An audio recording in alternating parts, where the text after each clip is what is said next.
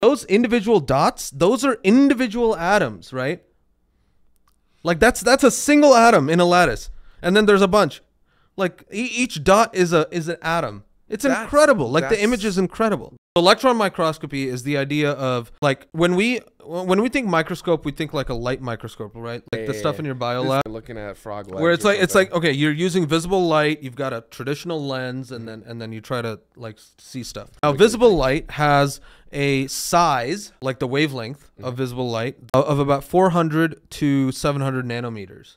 Okay. So the wave has a spatial resolution of 400 to 700 nanometers, which means you can't see stuff smaller than that, right? And now, like biologists, increasingly they use electron microscopes because of quantum mechanics. Electrons have wave-like properties. The wavelength of electrons is around X-rays, and so now you can like resolve down to like the angstrom level. The angstrom, 1 angstrom is the size of a hydrogen atom. Yeah.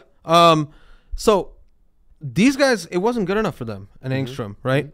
And so what they did was with electron tyography, what you can do, and this only happens with periodic materials, down to 15 picometers, which is 0.15 angstroms. So it's 15% the size of a hydrogen atom. The image we're looking at right now kind of looks like when you were a kid and you go up to the TV really, really, really close and you can see each of the individual pixels like on the TV. Yeah. Just for the back when it was like we had like the electron tubes. Yes. Yeah. The vacuum tube or whatever. I'm at a kind of a loss of words. Because like we're seeing like the nature of the material in itself. Isn't this like a level at which things start to get a little weird? Things are already getting weird.